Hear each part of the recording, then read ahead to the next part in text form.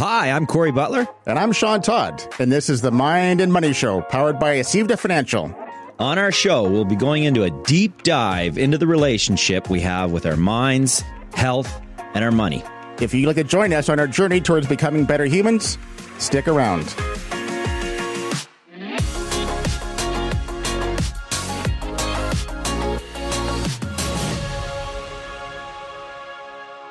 We're back at it again. Well, Corey, it's going to be another great episode today. We've got a couple of really interesting guests today. I'm really looking forward to the introduction here. Very much, which we will enlighten everybody about very shortly. As you know, on the Mind and Money Show, we kind of like to diversify and talk about an assortment of things. And Sean, you and I both kind of battle with climate change and some of the environmental challenges that are out there. And you know, we were kind of talking about some of the things that are in the media as of late. And what are your thoughts right now on that? Well, I just find it's interesting. I mean, I think it's one of those contentious topics that everyone seems to battle about. I mean, up until 2 days ago, I didn't even know we'd have snow this winter. I just read an interesting Globe and Mail article, and it was written by Eleanor Boyle, and she talks about how the environment is really our third world war. And I just found that a kind of a remarkable statement.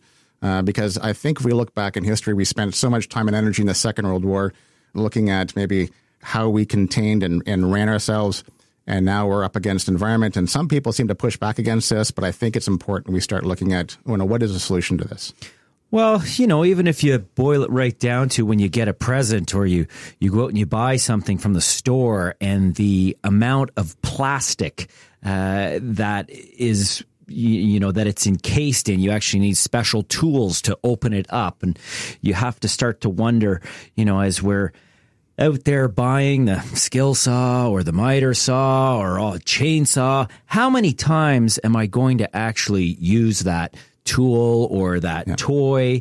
And it becomes, how many things are sitting in your basement or your garage that you're really not using on a regular basis. 100%. We've become this disposable society, and I'm looking at even just the process of printers. We have a home printer I use very rarely, but the best option for me sometimes is to buy another printer because of the cost associated, and it makes no sense whatsoever. I think there's smarter ways of doing this. But you're totally right. It's a crazy world we have right now. And we all have those nightmares of our printers not working at home that we want to destroy, but we're not allowed to do that. Other things that we're looking at is, as you know, this is the Mind and Money Show. A couple of things that we've talked about as of late is the coffee conspiracy, which is now probably evolved into the subscription of online streaming. Yeah, 100%. Where is your monthly cash flow going? Where is your wallet hemorrhaging because you've signed up for too many services? And I think that happens all the time. You start looking at some of the people we know, and even myself, it's really easy to have a Netflix subscription. You have an Amazon subscription to Prime. Next thing you know, you have 4 or 5 monthly subscriptions. You're not even paying attention anymore. And it's just coming off and dripping off. And most people don't even realize what they are. So whether it's your business life, whether it's your personal life, I think it's important at the start of the year to kind of go back and say, hey, let's reset and start looking at some of these expenses. What can I contain? What can I take off? What am I not using? Because if you don't, it just starts to blow up. It's a wants versus needs, right? It's you really have to pay attention to where that cash flow is going. And a lot of times, like you just mentioned, Sean, we really don't pay attention to it. There was the coffee conspiracy written a few years back talking about how much a person would actually spend on coffee on a weekly basis. Yeah, it can kind of get out of hand, I'm sure. And people are spending a lot more than they even expect.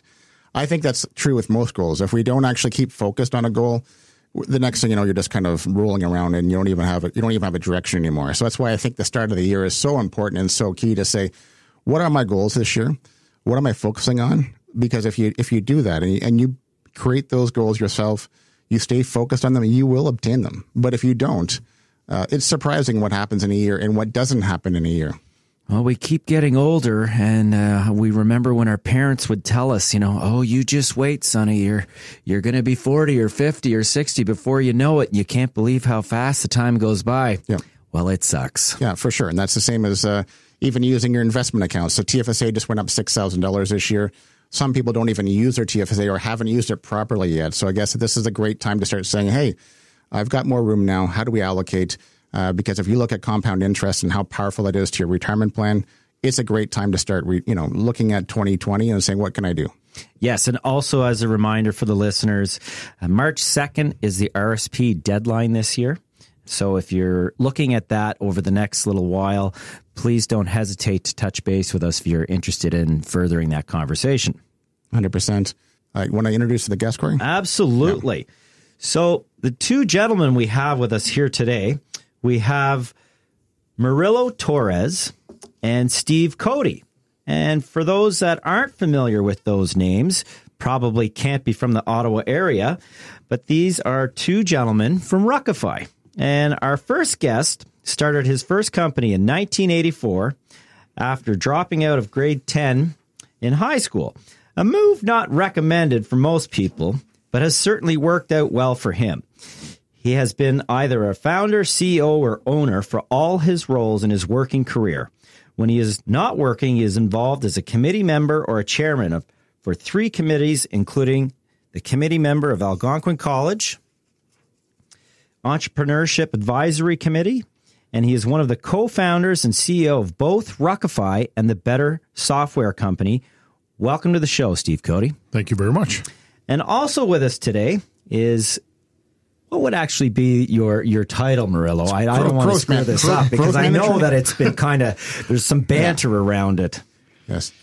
So thank you so much, you guys, to having us here. My name is Murilo Torres. I'm the growth manager with Ruckify. I work very close with the community. I'm the connector, so I need to bring the awareness. We are here trying to save the planet and engage homeowners like me, like you guys, to rent before you buy. So try and buy. And if you're going to use something for 1 day or 2, why are you going to spend all this money? Especially for me, like a newcomer to Ottawa. I'm being in Canada only for 5, almost 6 years now, and I have to start my life from scratch. I didn't have a lawnmower. I didn't have like a snowblower. I didn't have a car. I didn't have a house. I didn't have anything. So now thinking what Ruckify is doing for people like me, just arrive and need some help just for the winter. That's my job. Make sure every single homeowner, at least in Ottawa, and now we're going United States and you're going global, to show how important and environmental concern we need to be our future. It's fantastic. And my experience so far with Ruckify has just been overwhelming. It's just been a few weeks now, but first exposed to Ruckify, it was our biggest client event of the year.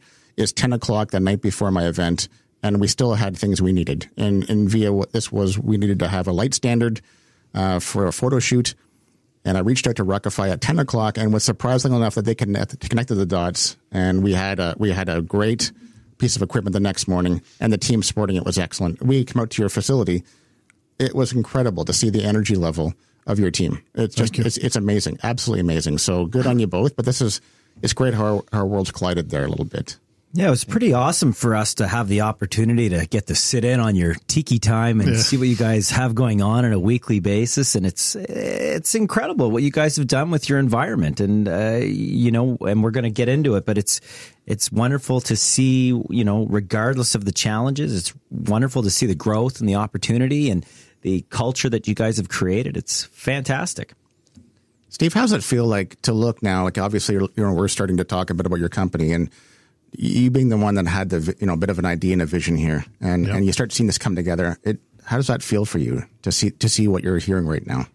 Yeah, I think it's a really good feeling. So I mean, I would say we're on track in terms of our vision for the company. I think what we didn't realize early on was that we could become a global environmental disruptor. We knew we could plant some trees and we could help the environment, but we never really didn't sink in, and it's really starting to sink in the more people we talk to. We think we can be, if not top 3, at least top 10 global disruptors, literally, in terms of impact on the environment. It's neat how it kind of falls into that place, because when I first reached out to you, that's not how I was thinking of Ruckify. Yeah. But then when I start to listen to some of the dialogue and see how and why this will impact it that way, I realize, it's going to be a changer. Well, I mean, over 2 million RVs in Canada, utilization on those RVs is like 4%. So if we can get people sharing them, that's a lot less tires and steering wheels and motors and everything else that people are going to have to buy because they're going to be able to share. So the impact is you're right down to a blender in your kitchen. If you're using it once or twice a year, maybe consider ruckifying it, because a lot of work goes into making that blender and disposing of that blender. Oh, sure. And then you've been described most recently by the Ottawa Business Journal as a serial entrepreneur. So which is I think is that's a fantastic title. You should be proud of that. But what makes this company special? Because I know it sounds like you've had, several, or, I described up to 15 companies in the past. Yeah. So what makes this one really unique? It brings a lot of the different companies we've had over the years, and it kind of ties a lot together. We've built and sold 6 different rental companies. So obviously from a rental perspective, we're able to offer rentals. We're able with Ruckify stores, we can offer kind of the opportunity of somebody just out of their garage having their own little rental business, or doing it out of their basement. Could be something they're passionate about. Could be, we have somebody who rents a bunch of sewing machines. They love sewing. So, could be beehives. Whatever you're interested in, now you can really kind of accelerate that. Typically, you're not having to invest any money, because you're going to use what you have, or you're going to use what your network has, and you're going to make it available for rent. So it's kind of a 100% gross margin business. So to be able to offer that to others, I think, is very powerful. We've built a technology company in the past, so I think using that experience is helpful. And probably the most important, I think, is over time you realize how important people are. So it's the ability to be able to find great people, to be able to kind of let them loose and do amazing things. And I think that's kind of we've been fortunate where we've done that so far with Ruckify. It's incredible. And so who would you give Tiki Time credit to? Who came up with that concept? Because that's incredible. We should probably explain to the listeners what it even is. Yeah, exactly. So Tiki Time, basically 4:00 every Friday, what we do is, everybody can grab a drink or whatever, but we stand around in a circle. I update the company in terms of anything that's happening. We're extremely transparent, right down to, if you want to know how much money we have in the bank, I'll tell you how much money we have in the bank. So because everybody in the company is an owner. So 10% of the company belongs to our team members. So I'll stand, give an update, and then literally every single person, so we're about 75 people now, takes us about an hour and 10 minutes, talks about how they're contributing to our dream, to the success of Ruckify. And I think and we give out, there's 4 trophies, 4 awards that are given out for different reasons.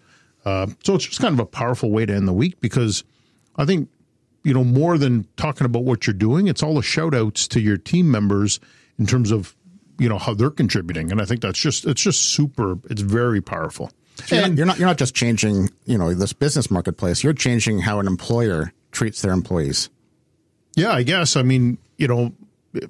us, it's literally, we're just a team, right? And we're all owners. And I think that makes a massive difference. So we're all going to share on the upside. We don't pay out commissions. We don't give bonuses. We're all just driving for one goal, and that's to be, a globally dominant player in the sharing economy. Yeah.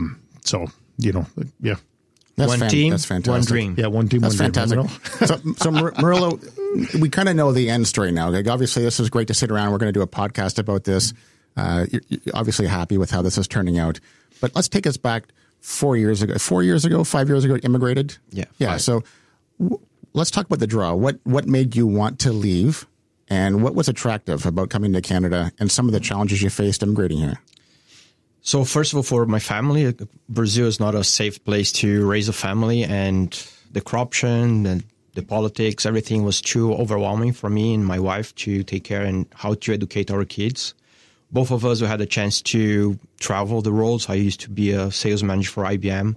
And one day I came to Canada and I met with the Quebecois team, and they opened their arms and really need someone like you with open mind, smiling, friendly, the connector. So it was a long process. Took me 4 years to get the permanent resident. And I was working for IBM, and my dream was to work in IBM when I moved to Canada. So, okay, it's going to be red carpet. They need IT guys. They need someone like me.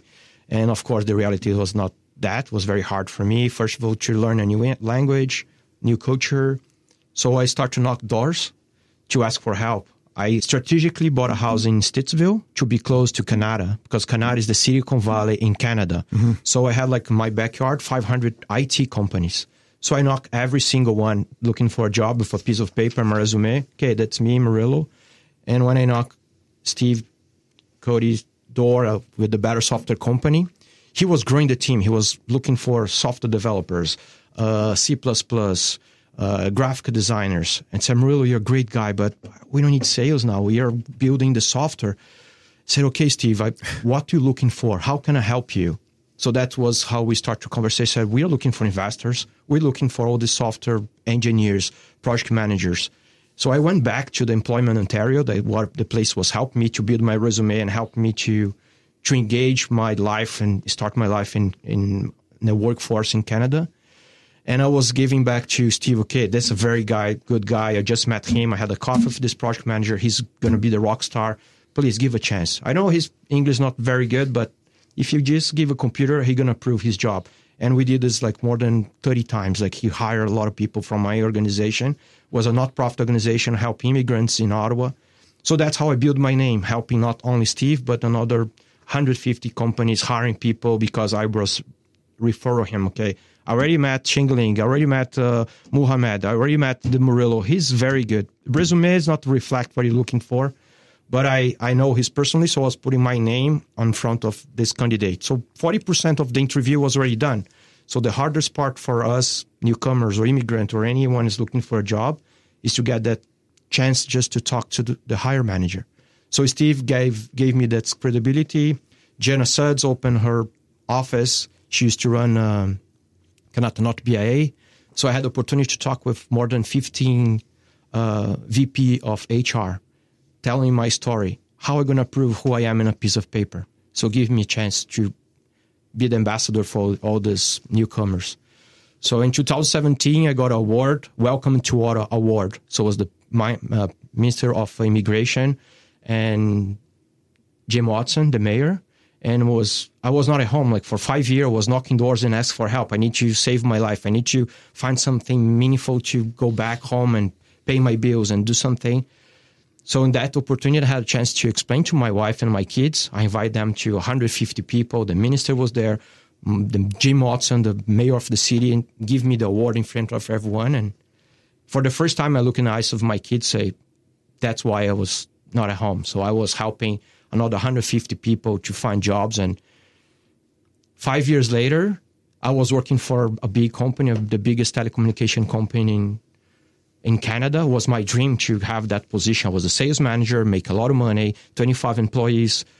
Nobody was looking at me like as an immigrant anymore because I was part of the top company in Canada. And Steve looked at me and said, that's not you. I was wearing like suit and tie. I was couldn't leave the office. They had him caged up.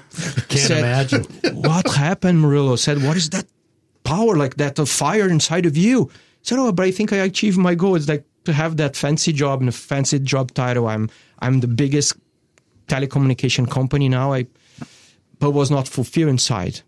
They don't care. Like we already spending millions and millions of dollars advertising. Murilo, you don't need like where you're from. Like, so when we had this meeting he invited me for the take time, and I fall in love. I said, okay, I need to work for this guy. So I was combining with community. I was engaged with all the community. I have a lot of good people to invite and to grow the company. So I knew who I want to bring to my team. I know what you need to be a hustler and make this a startup company.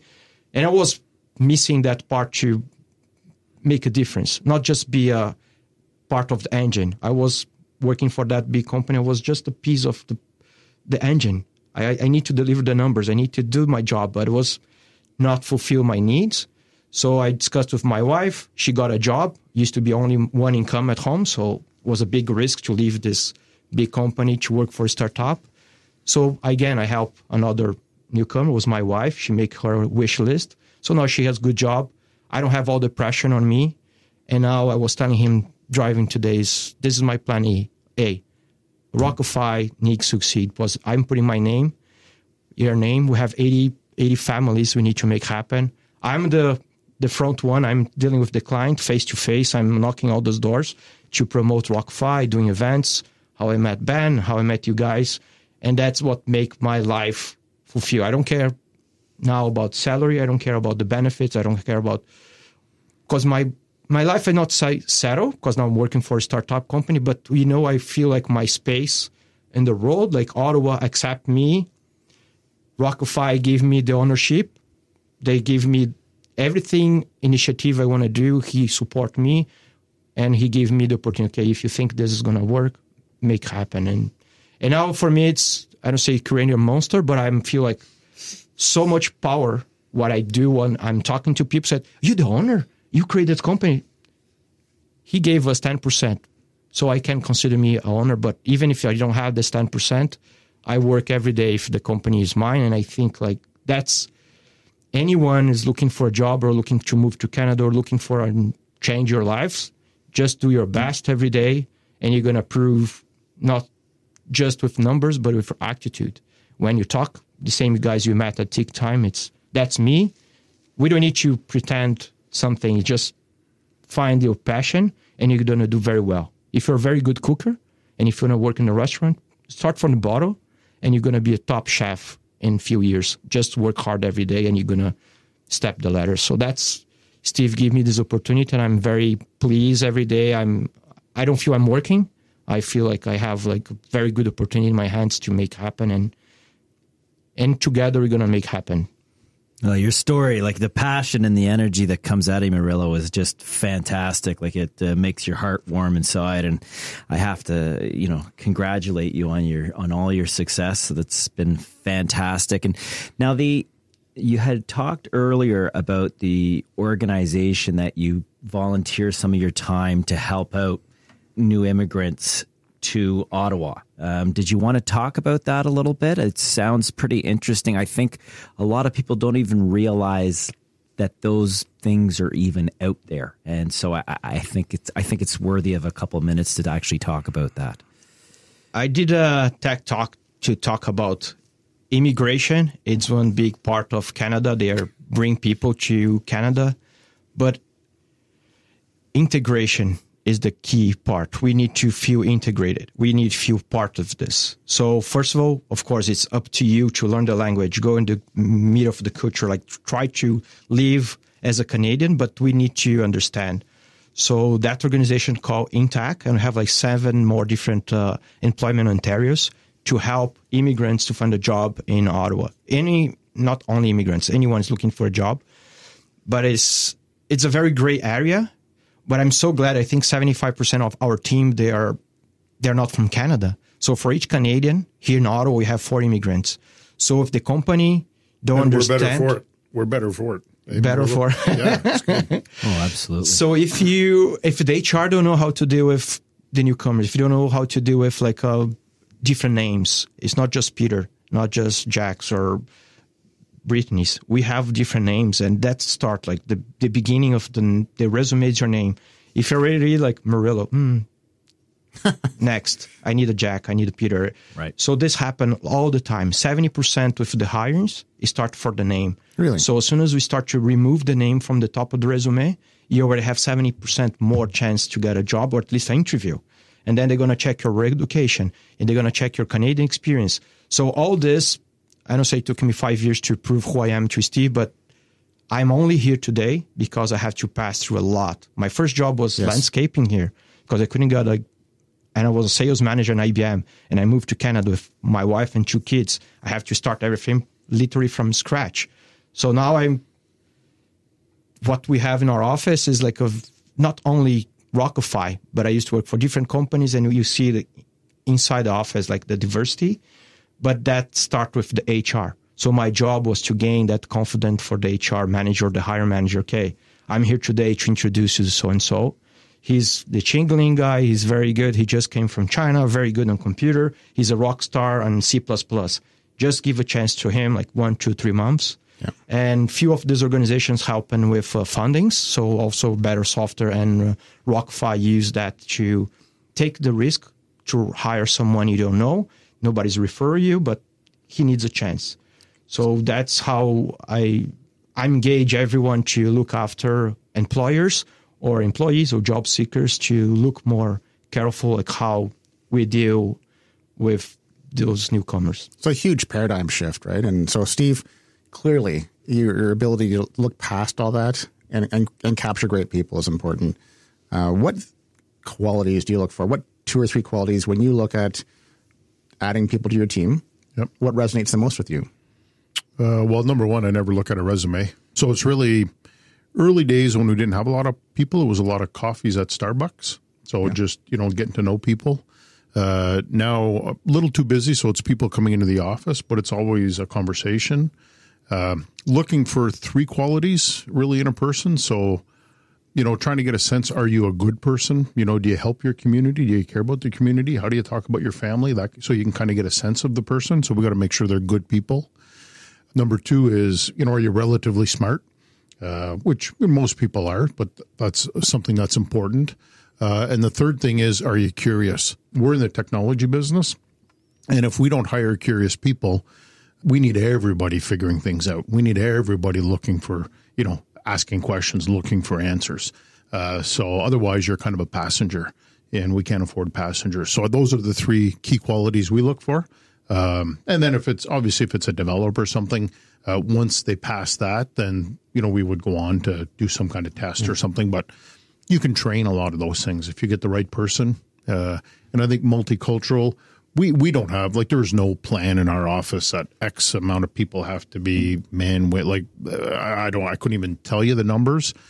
We're just very accepting of anybody. We know we want to be a global company. And I think to be a global company, your company's got to, the people in it have to be global, right? Sure. So I and think where do you see this going, Steve? Obviously you're going to go global. Yeah. So what's your vision there? How do you see Rockify expanding? Where do you see this in 5 years? We're going to we're obviously in the U.S. So right now we're in 24 U.S. cities. By next June, it'll be 44 U.S. cities. And we'll continue to grow that. Then we want to be heading over to Australia. We want to do UK, and then take that and then just start penetrating Europe.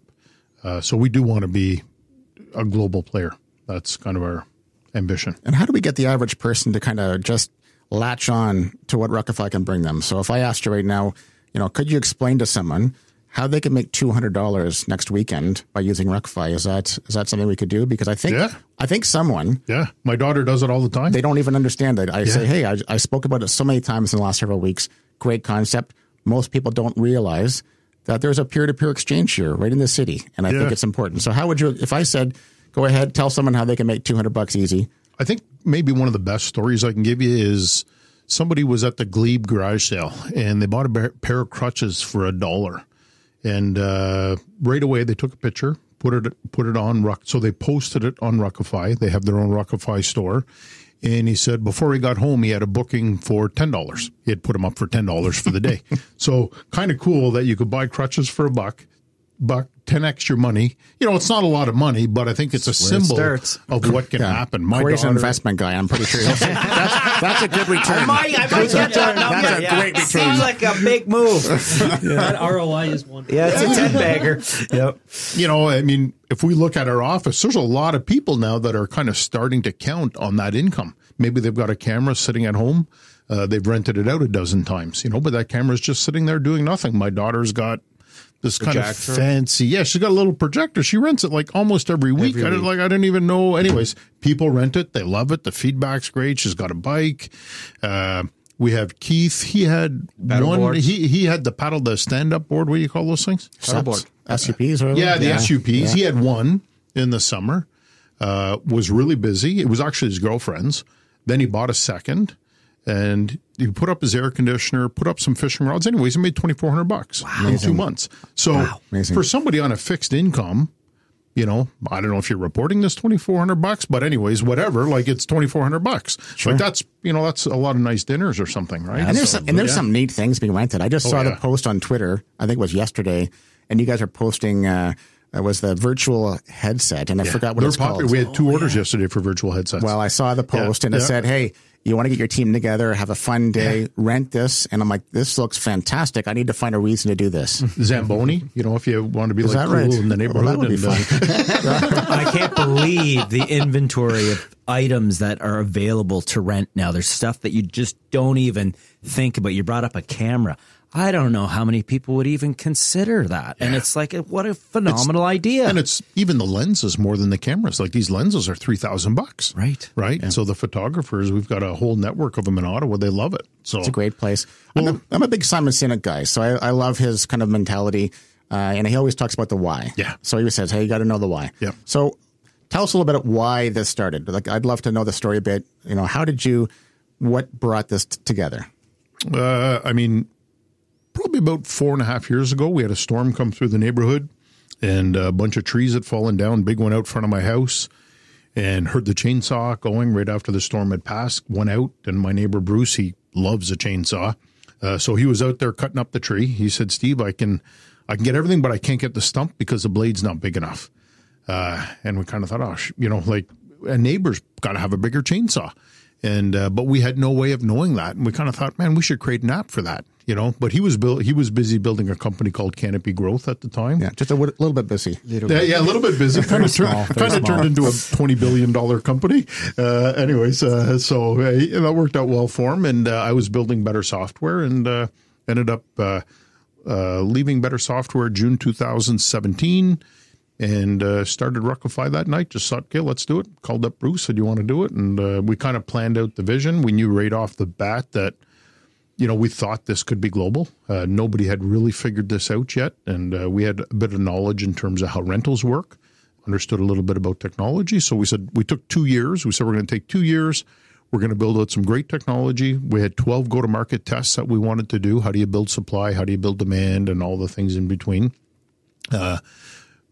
Had to find a good CTO, somebody to build the technology. So we found a guy named Graham Brown. He built Corel, which is a local company. He built that software, WordPerfect, when they acquired him. So just a great human being. So he came on and, so that's kind of how we've built it up so far. That's fantastic. And I believe your daughter had something to do with the name, correct? Is that right? Yeah. So, I had a really good idea of calling it Rent It. And I had a logo done. I taken a lot of time on this. Had the name registered, and Katrina was 14 at the time, and I showed her, and you think, oh, but anyway, she says, that's really stupid, Dad.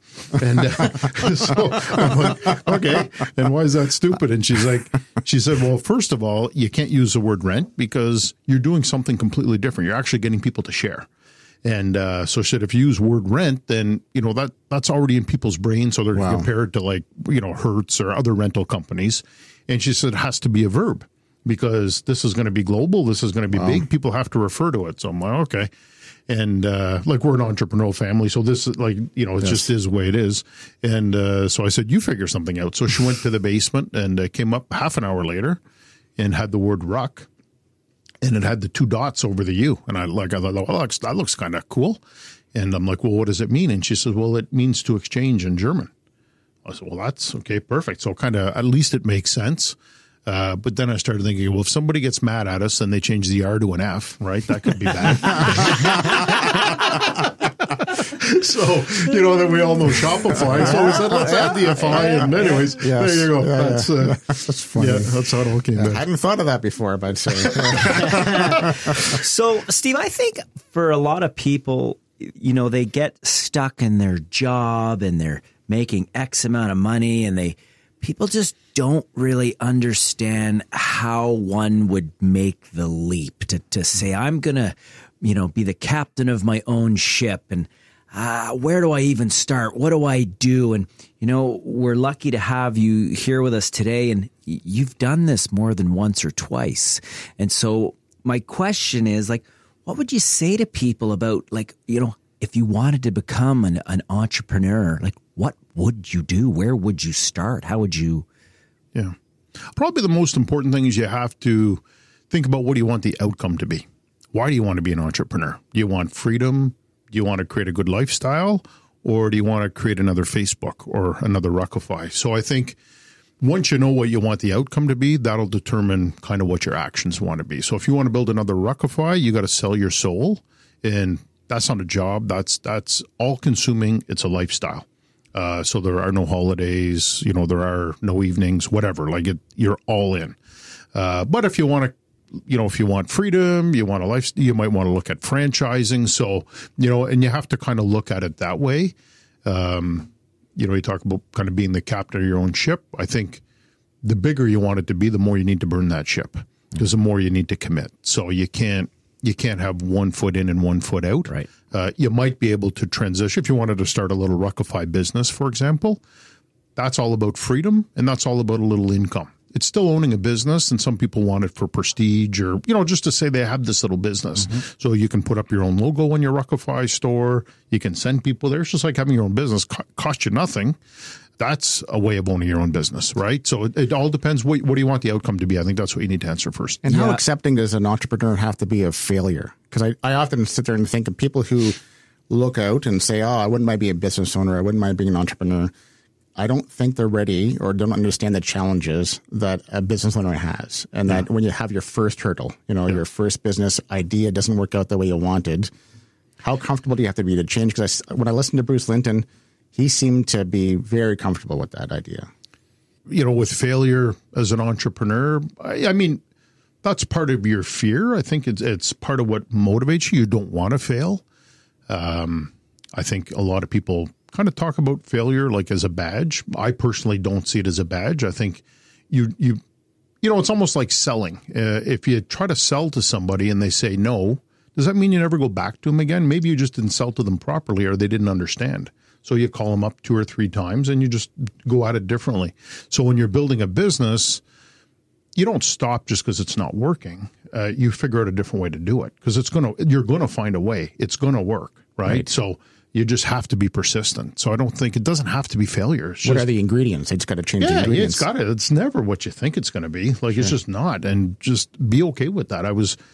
We had a business once and one of my partners was an accountant and, he didn't like change. And I realized then that that's probably not he would be great to run a business, but not great to build a business. Right. Right. Because there is just, you have to pivot, you have to change. And that's just part of what you need to do. Daily. Yeah. I'm sure when you and Bruce were speaking about Rockify at the early stages, you probably weren't even seeing the RV edition at that point in time. That we knew. Oh, you did? Yeah. Okay. Yeah. Okay. I'd say probably out of any business I've done, but the story's not written yet.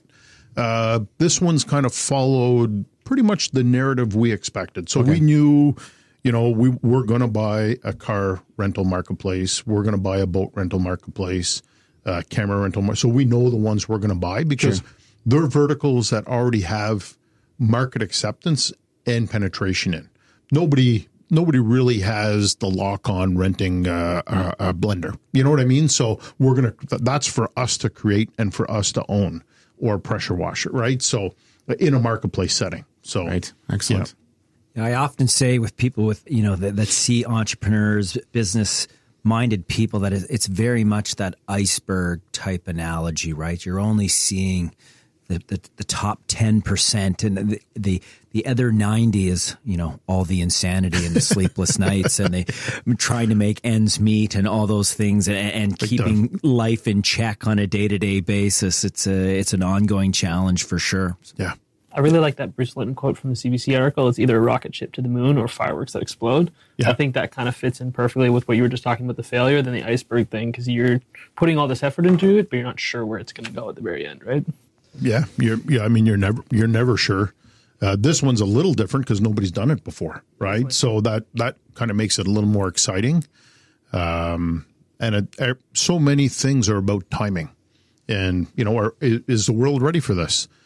We think so. We don't think they're ready necessarily. It's not like you don't sit at home and think, I think I want to rent a blender.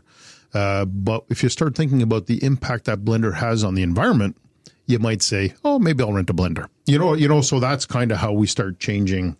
Of course. That's our why, really, is the environment. Well, listening to you guys, when we got to participate in your Tiki Time and talking about the environmental impact, that was something that was so far removed from my brain walking in there. And then to hear you guys talk about it, it makes so much sense. And to think that you are becoming this environmental disruptor, it's phenomenal story. Well, and the younger you are, the more, we have kiosks right now in the Play It Again Sports. So you could go in there and you can rent skates in a Play It Again Sports. And we have people that we just kind of go in and do secret shopping and listen, and just so we can make things better. And what's really cool is all their associates are young people. And when they're talking about Rockify, they're not talking about renting. They're saying if you rent, they plant a tree on your behalf. You know what I mean? So it just goes right to the environment. Like they're not thinking about the rental. They're thinking about the benefit to the environment. I don't blame them because they got a lot to worry about. It's a huge story. That's a huge story for How sure. many trees have you guys planted now? This has been an ongoing theme that I've been hearing about for a little while. So well, our goal is to plant 1 billion.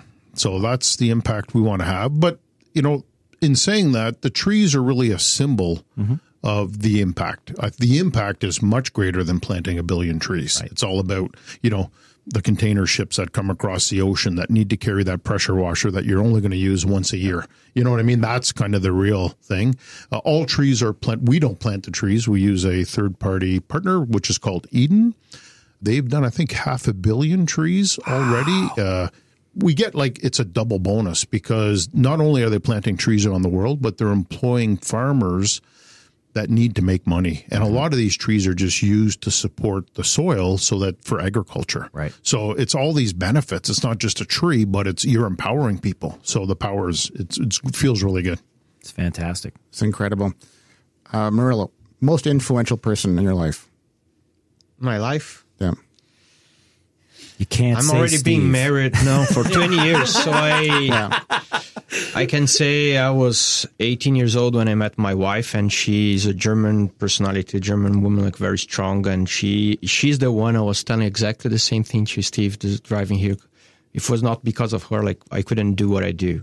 So I couldn't help 150 families if she was not there helping my family, my kids to grow. And now they can imagine two little kids from Brazil had to learn English, French, and now we just had a interview with the teachers because now they're going to Brazil, going to miss 4 weeks of school, and said, all grade A's.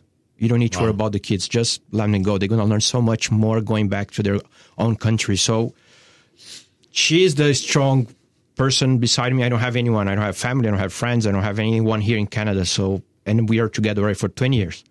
If I did everything wrong in my life, I could say I did, but the only thing I did right was to be with that girl when I was 18. I'm 42. And I can see Steve with his wife is the same. Our partner is the same. We had an investor, owns a winery company. He's the same. When you talk Shad and Cherie from Real Estate, I went for lunch with them and family. So we have big names outside, books I read where I know, but when you go back home and you feel like you're safe, that's priceless. That gives me more power to wake up the next morning to do everything again and again and again. And so she is, I think, I don't know if you share this with me, but to have someone like Natalie or Carla with us in that crazy journey help us a lot. Incredible. What do you, Steve? What's It's going to sound like an odd answer, but I'm going to go with the same as Murilo. So my wife, we met in high school. She was in grade 9. I was in grade 10.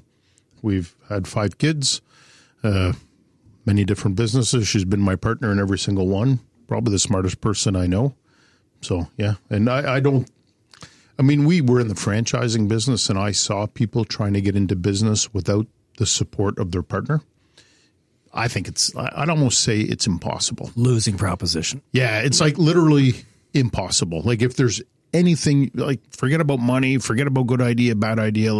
If you're not going to be supported, if you can't go home and have somebody to kind of talk to about it and just, somebody that's fully invested with you, they don't need to be your partner, but they need to support you 1,000%. Yes. I think that's kind of your biggest indicator of failures if you don't have the support of your partner. Wow, this is so powerful. Again, well, there's a stability that we all kind of long for it on a day-to-day basis, and having that, if it's your spouse that you turn to for that, it's a very powerful thing. So it's fantastic. I just want to rewind for 2 seconds. Murilo, you saying you have no friends? What about me? Well,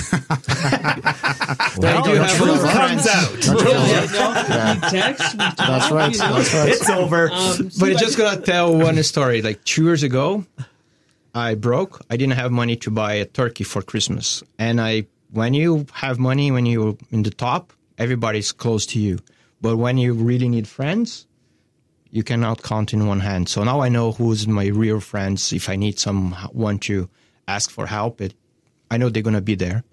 So friends. I'd buy you a turkey any day, buddy. I know. Now we will. Yeah. Steve, I do have a question for you just before Sean jumps in. So you met Murilo 5 years ago. He's door knocking, hustling hard. What was your first impressions of Murilo when he came through? Well, I told them, I said, like, you gotta find a way to work for us someday. I mean, that was, I think, pretty much maybe the first sentence or second sentence, because look at the sparkle in his eyes. You know what I mean? Like you see the enthusiasm. You see he's a good person. Like I talked about curiosity. I talked about smart, and I talked about being a good person. Yeah, like he checks off all those boxes. It's amazing. Spades, it's amazing listening to you, because it almost sounds like, I don't know if you're a football fan, but Bill Belichick took on Julian Edelman when he didn't. Julian Edelman used to be a star quarterback and was too small. So Bill Belichick took him on and said, I don't know what we're going to do with you, but you can come on my team. ends up being one of the best receivers of all time, right? Awesome. He turns into this. So it kind of reminds me of this. It's like, hey, I don't know what we're going to do with you yet, but you're going to be a great addition to our team. What a great story. Yeah. I know. I experienced it with Murilo when I went to you guys' open house. We talked for about 2 weeks straight, just about Rockify and about life and stuff like that. So when you met him, the same experience I had with Murilo, and just from meeting him at an open house, just talking to somebody, it was crazy. Like, it's an impact that's going to be on my person, life. Right? And you can feel it. Oh, so, genuine as hell. You can do anything with that. And to work every day, like my goal is to bring good people. I post how happy I am in my job. It's crazy work, of course, but we need to bring good people to us. So every time I invite a guest, like I invite you, because they need to feel the room. They need to feel that energy. If they don't fit in, that's already a big red flag. Okay, he's not the right person, because we need to build something very big, and we need to motivate people to bring that to the next country or next city or next challenge or next industry. So what Steve is building and give us the opportunity is very, even if he don't have a room, like it's not open door boss, it's even don't have a room. So he always around talking, very friendly, and every single one's in that room, in that office is a go-getter and need to make happen. So if not, they feel like I'm not contributing enough, or they're going to quit or going to get fired. Like, it's a very fast-paced growth company, and you need to be the next Shopify, the next Amazon. We cannot miss 1 second. Well, I can feel it. I mean, we're not part of your team, but it's quite clear. It's awesome. Powerful. Murilo, Steve, thank you so much for taking the time today to come. I know it's nice to get a chance to speak to you both, talk a little bit about your past, some of the challenges. This has been a great conversation. I really appreciate the time here. Thank you very much. Thanks, guys, for coming. It's been a wonderful 60 minutes with you, and the stories that you were able to provide our listeners with, we appreciate. And again, congratulations on all the success and the future success ahead of you. Thank you very much, and thanks. Terrific job. And sure. And if someone wants to find you, let's just give a shout out here. How would the best find Rockify and Connect? Rockify.com. I'm on LinkedIn, Steve Cody on LinkedIn. Okay, Instagram site, Twitter site. No, I'm not really a tech person. But so Rockify itself, I think, is yes. Okay. It might be in a few of those social media places. Of course. And my abilities are limited. It's all good. Nothing like a good laugh at the end of That's right. And then for us, I just want to say I'm Sean Todd, and we're with Corey Butler, and obviously being brought to you by Seavda Financial. I really appreciate the opportunity to speak today. Please connect with us on our explainthis.ca, where we'll have more information about today's podcast, some information about your financial planning and investment needs going forward this year. And Corey, anything else to say? Yeah, again, just thank you for everybody coming with us today and coming on this journey, and signing off, and look forward to our next encounter. Thank you. Thanks for joining us. To learn more about the topics we've spoken about, check out our blog page at explainthis.ca. If you enjoyed the show, please subscribe, rate, and review us in your favorite podcast app. This is Sean Todd and Corey Butler. Until next time.